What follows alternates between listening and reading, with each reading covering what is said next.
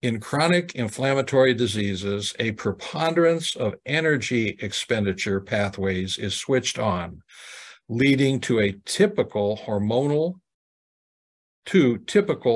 changes, such as insulin IGF-1 resistance.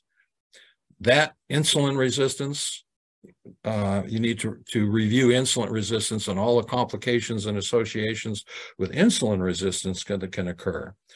Hypoandrogenemia, basically androgen deficit within the body. What can go wrong there? Hypovitaminosis D, mild hypocorticolemia, basically cortisol. And cortisol has everything, regulates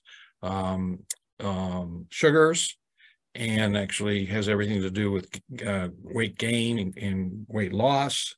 Increased activity of this, and this is the one that caught my eye first, an increased activity of the sympathetic nervous system.